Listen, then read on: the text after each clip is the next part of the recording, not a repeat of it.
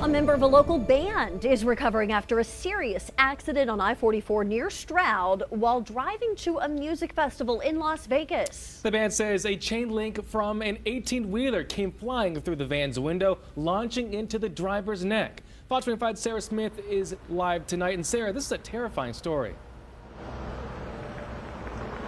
Yeah, it is, Wayne. And tonight, that driver is out of ICU, but doctors say this is a miracle. I don't have the answers. CLIFFDIVER is the name of this band. Tuesday, they were happy, healthy, and heading to play a rock festival in Las Vegas. We were all super high-spirited. We were super excited. We were, playing video games in the back seat, and then all of a sudden, just a loud pop came, and looked like the window just,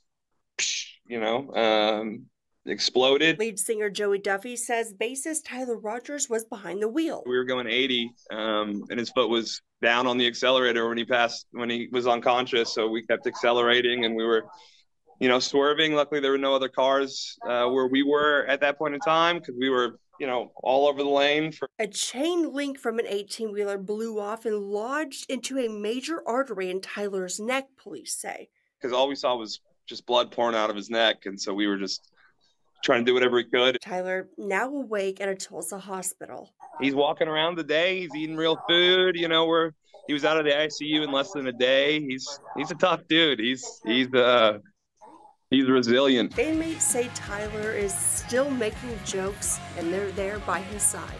His first thought, we got this brand new van. His first thought was, "I'm sorry, I bled inside the van and ruined it." And we were like, Don't worry. A GoFundMe is set up in Tyler's name, and fans are showing their support. I think the outpouring of love is still a little surreal for all of us. It's still fresh, but it's beautiful. The band says the truck driver didn't stop, but they also say it's likely he didn't or she didn't know what happened. Live in Oklahoma City, Sarah Smith, Fox 25 News.